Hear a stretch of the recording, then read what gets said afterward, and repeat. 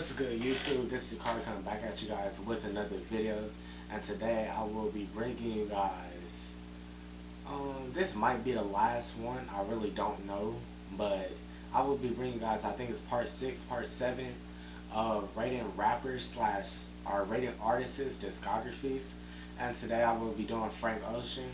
Now, I haven't listened to every Frank Ocean project, because half of them are not available. And I don't feel like looking for them because they won't have every song on there.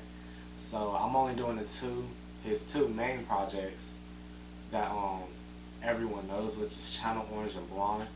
First, we're gonna start with Channel Orange. I love this album. It's very like, I don't know, like it's chill and relaxing.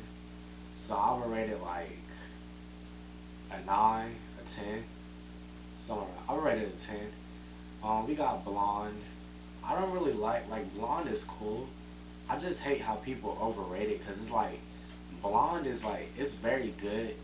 It's just like, I don't know how to explain it. It's like, let's say, like, how do I explain this?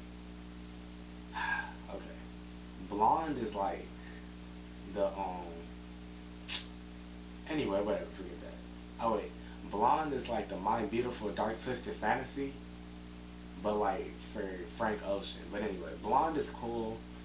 I would rate it like a 7, 8.5. It's very emotional and sad, and yeah, yeah, that would be 8.5, 7 out of 10.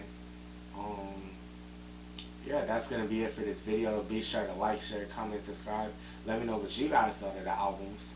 And let me know what other singer or artist you want to see next. Peace.